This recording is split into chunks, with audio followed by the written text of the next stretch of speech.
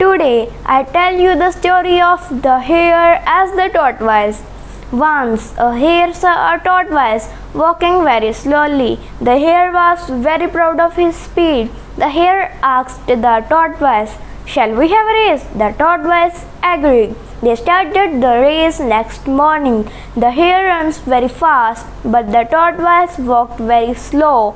The hare rested under a tree and slept off, but the tortoise walking very slowly and reached to the goal. At last, the tortoise won the race.